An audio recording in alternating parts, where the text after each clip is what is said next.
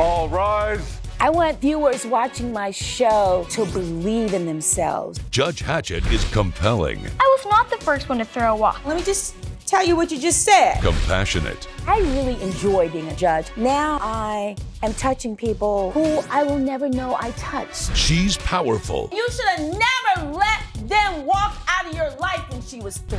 And she's on the bench. Don't get me preaching up in here today. Right. You're watching The Verdict with Judge Hatchett. Janet Mullaney is suing Deborah Tan in the amount of $1,000. Ms. Mullaney claims Ms. Tan's son is a bully and says her son sprained his ankle trying to get away from the defendant's son. Ms. Mullaney, you are here suing Ms. Tan because there was an injury to your child at her child's birthday party. Is that correct? That is correct, Your Honor. All right, so talk to me about what happened. Okay, Your Honor, we received an invitation from Mrs. Tan inviting my son, Joshua, to a birthday party. His whole class was invited. It was an 8-year-old birthday party. And we were a little bit apprehensive in going to the party. Why? Because my son said that Nathan is more like a bully. Nope. My son does not bully people. And that he didn't like him. That's not the parent I am. So, but I wanted to teach my son that you can't run away from bullies and to prevent him from having social interaction with his other classmates. So I convinced him to go, you know, that he had other classmates to play with, that he did not necessarily have to play with Nathan. But I wanted him to get the experience of going to social parties. Yeah. So we get to the party. We were directed to go to the backyard. And when I got there, I noticed that she had tables set up for food and they were playing games. And then they had this big bounce house type of trampoline for entertainment. And I did notice, Your Honor, that there were adults by the bounce house supervising as the kids were jumping. Okay. And Your Honor, I just wish that she would have talked to me ahead of time about the bullying and let me know, because I didn't know about that. It's very interesting, Ms. Tan, because I was thinking the same thing. I just think that it would have been really helpful had you had these concerns that you simply call her up and say, look, let me just tell you, this is a concern my son has expressed to me. I'd like to talk to you. We want to come to the party. We appreciate the invitation to the party, but I've got a concern. Did you not think to do that?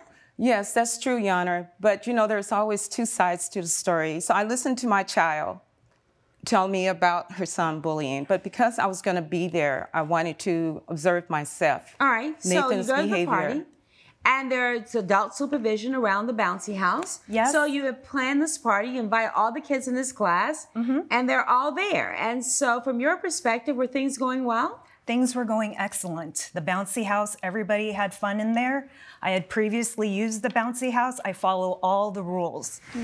I have the specs of the bouncy house with me right here. I'd like to see that. All right, so now... It's only for 5 to 8 children. Okay. And supervision is recommended, so I always have one person supervising at all times. Okay, all right. So the kids are having fun. Yes, they are, Your Honor. And so what happens? So Nathan opens his gifts. Everyone's happy. Everybody's looking. And then I observed the kids went back to play. So I observed Nathan and my son Joshua running around. And then I observed my son Joshua run inside of the bouncy house. Okay. And Nathan followed him inside. And Mrs. Tan was standing by the bouncy house, so I had no concern to check on them. And all during the time we were there, I never really observed Nathan being bullyish. Okay. You know, so I had no concern. So you had no problems. I had no problem. You didn't have any reason to be concerned.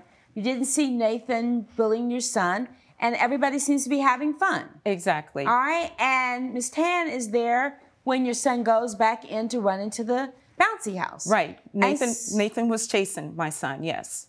Nathan was chasing his son. Inside the bounce house. Yeah, but that's kind of what kids do, right? Well, no, yes. Well, Nathan, I found out later, from Joshua, that Nathan was chasing him, and Joshua did not want to be chased. He was trying to get away from Nathan.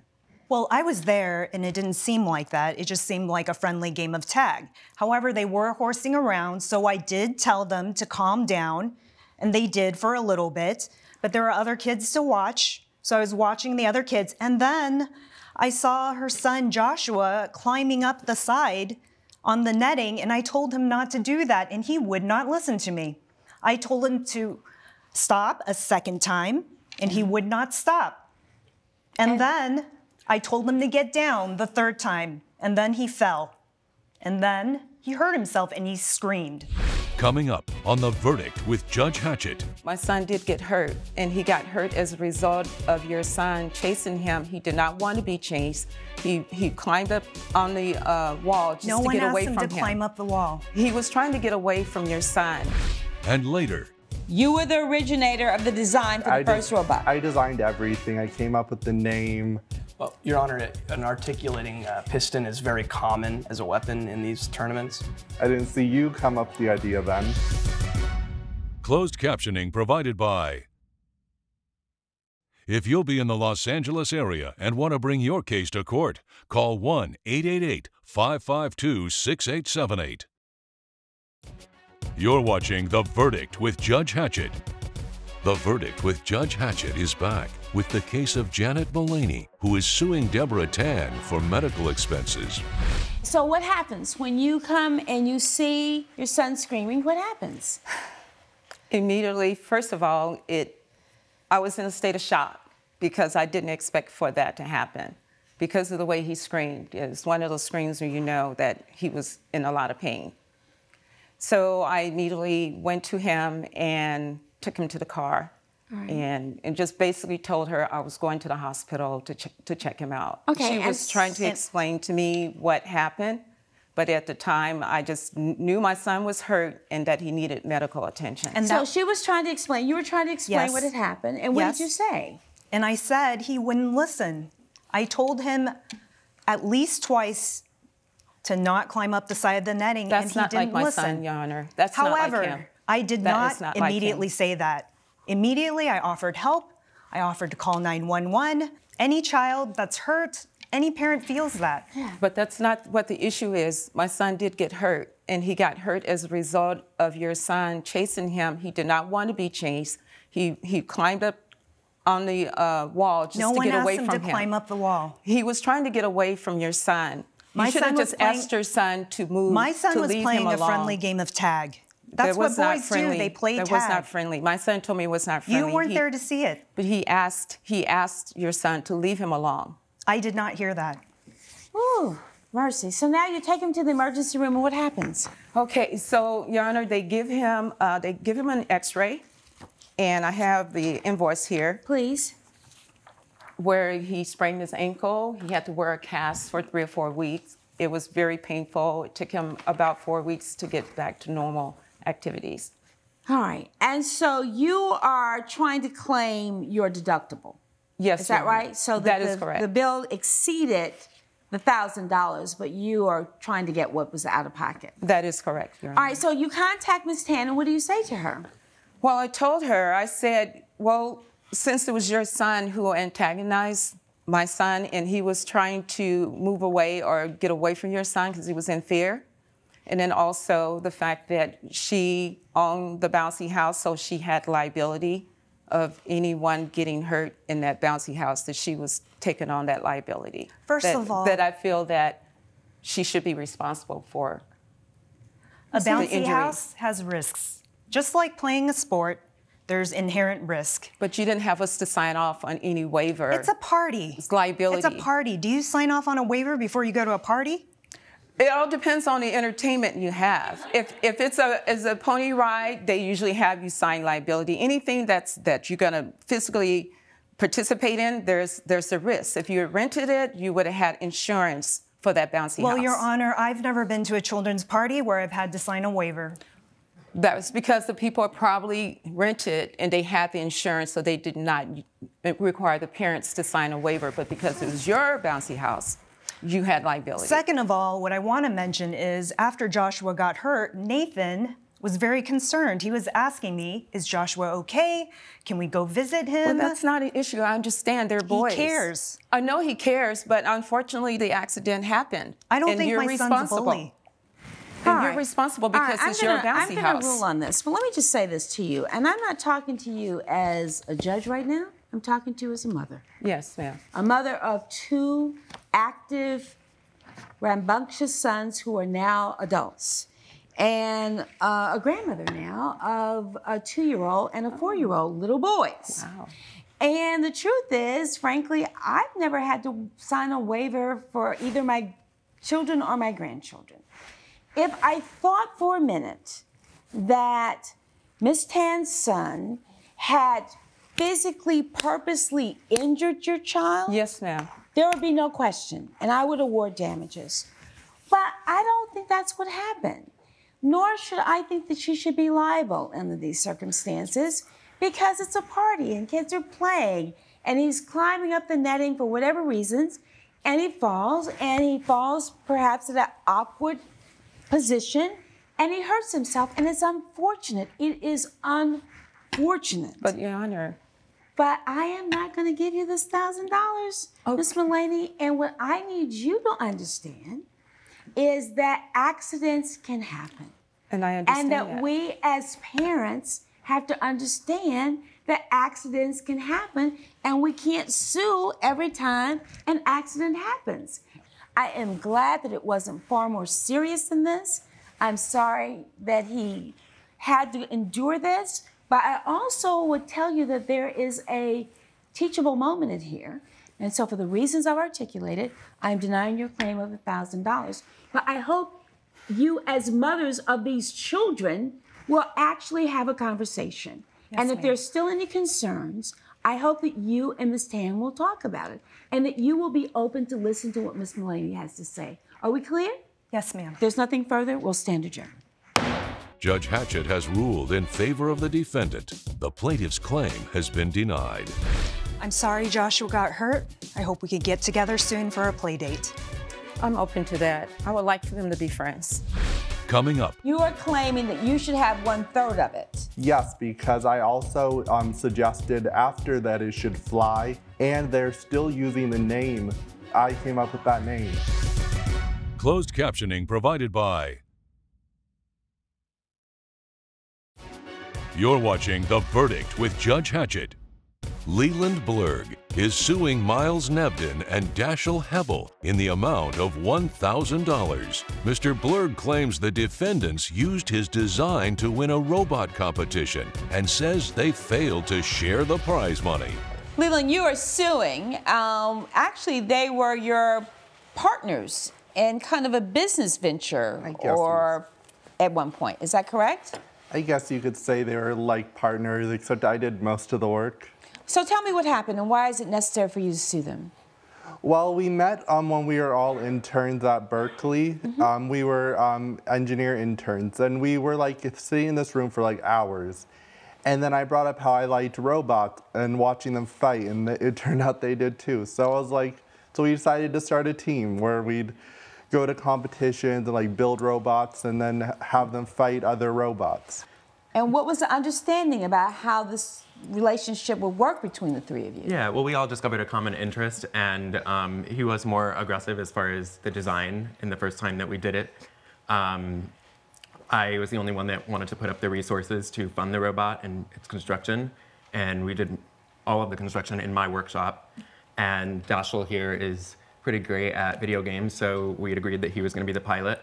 And the first tournament that we did, we probably lost everything just because it was completely useless, and none of the parts could be salvaged after that. And so the three of you all get together, you fund it, you're the pilot, you were the originator of the design for the first robot. I designed everything. I came up with the name. I came up with like, because on the robot we have a boot and it's like super heavy like steel. And it just like smashes everything. And I came up with that. Well, Your Honor, an articulating piston is very common as a weapon in these tournaments. Would you have thought of that? Like, yeah, why didn't you? I didn't see you come up with the idea then. Coming up. We just agreed that I was going to recoup $7,000 from my original investment in both of the first two robots. Well, if they're going to continue using the clodhopper name, I think it's only fair that I get a portion of the winnings. Closed captioning provided by. You're watching The Verdict with Judge Hatchett. The Verdict with Judge Hatchett is back with the case of Leland Blurg, who is suing Miles Nevden and Dashiell Hebel for breach of contract. The robot got completely destroyed. My robot was fine. It was his piloting that got it destroyed. Oh, this is crazy. The constant that we had in the second tournament was that Dashiell was also piloting it, and we won, and we created a completely different robot that had flying capabilities, and that was why we won. We used a different design, and we also incorporated flamethrowers on the design. And is that the subject of why we're here? Because there was prize money that was won at the second tournament? Correct, Your Honor. And you are claiming that you should have 1/3 of it. Yes, because I also suggested after that it should fly, and they're still using the name Clodhopper, which is, I came up with that name. And you cut him out because of what? Because it wasn't fun anymore. Wasn't fun anymore. Didn't have any Working respect with for him. us, it felt like. No respect for. How do you mean? What do you mean he had no respect for you? Well, he still blames me for the destruction of the was- first it robot, was your even fault. though my piloting skills did carry us through the victory. So on you're the saying second that one. he was responsible, Dashiell was responsible for the first robot being destroyed? Yes. Because you're saying he didn't have good piloting skills. Yeah, I originally wanted to pilot it. So what's the status now of the robot? The robot's still in great condition. We just agreed that I was going to recoup $7,000 from my original investment in both of the first two robots, and then we just split the remainder, $1,500 each. Well, if they're going to continue using the Clodhopper name, I think it's only fair that I get a portion of the winnings, or give me the robot. We actually renamed it. I mean, it's inspired by Clodhopper, but it's Clodhopper Mark II. So. Judge Hatchett's verdict when we return. Promotional consideration provided by. You're watching The Verdict with Judge Hatchett. You all got to a point where you just went your separate ways. You're saying it was no longer fun, he wasn't easy to work with, he was insulting, whatever. But there was an initial basis that really launched this whole project. Now, obviously, it has evolved into other things, and so I'm going to award him $500, that each of you all will owe him $250. And then I need you all to go your separate ways, right? You need to rename it something totally different from Clodhopper, whatever it is, to Mac, Let's get a whole nother name. And then you need to go on with your life and design your robot and hopefully find a time that maybe you all will all end up in a competition, and we'll see who's really the best at this. There's nothing further. Judgment for the plaintiff and the amount of $500. We'll stand adjourned. Judge Hatchett has ruled in favor of the plaintiff. The defendants have been ordered to pay $500. You can have the $500, you can have the name, but you can't have the robot. Next time I see you, I'll have my own robot.